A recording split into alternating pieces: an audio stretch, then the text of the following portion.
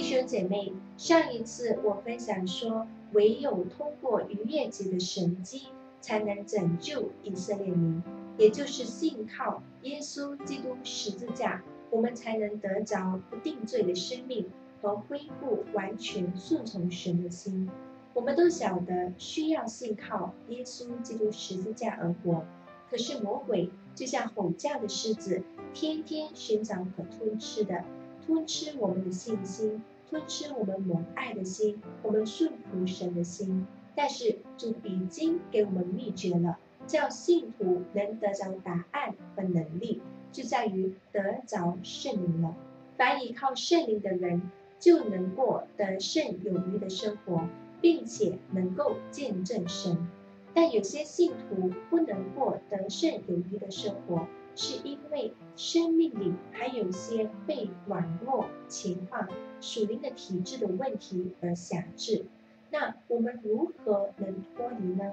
秘诀就在于使徒行传2章那里，在2章37节那里有说，许多人因听信了福音，他们心里就扎心。有扎心的人就会有悔改的心，能经历罪得赦免而领会圣灵了。但是这并不代表他们就没有问题了，他们开始还是会有惧怕的。可是43节又说，信的人都在一处，凡物公用，并且卖了田产、家业，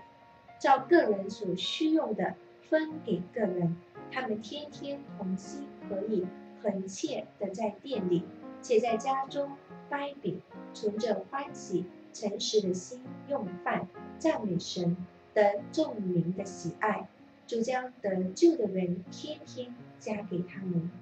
从这里我们看到，虽然我们有时会有惧怕、有问题、有软弱，但唯一的解决就是不管我们的软弱问题情况如何，我们只要像使徒们一样，天天同心合意，恳切祷告，天天喜爱学习神的话，喜爱肢体生活，这就是神所爱所喜悦的了。当我们这样做时，圣灵必定会显明他的作为，我们就会发现，其实神是正在医治我们的生命，将我们的生命越来越蒙恩，甚至在夫妇生活、养育儿女、父母兄弟凡事里也都会越来越蒙恩。所以我们继续以神的话、聚会、祷告、侍奉为中心生活的时候，我们和我们一家很快蒙得医治的，这是主给我们的秘诀了。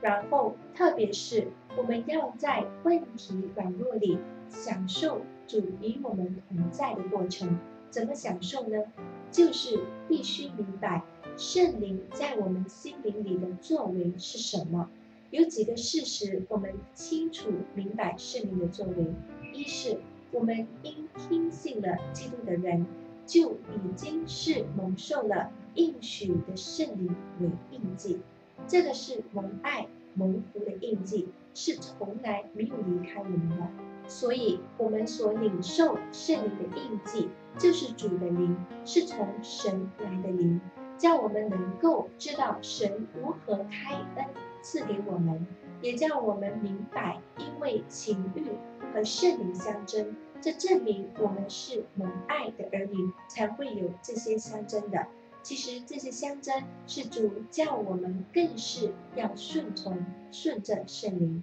不愿我们受邪灵的欺骗。有时候我们会软弱跌倒，但是主所赐的灵能叫我们心里的力量刚强起来，除去胆怯的心，然后叫我们的爱心有根有基，能明白基督的爱其实是何等的长阔高深的。当我们除去胆怯的心，恢复儿女的心肠，发现主的灵在那，我们就得以自由。之后叫我们将会结出圣灵所结美好的果子。所以弟兄姐妹，其实圣灵的作为还有很多，我们只要天天采验，确认主的灵的作为时，无论在哪，无论遭遇何事，我们便能享受主与我们同在的过程。最后明白了圣灵的作为，我们就靠着圣灵继续赶出一切影响我们的心灵，你就会看见天国降临在我们身上了。怎么知道天国降临呢？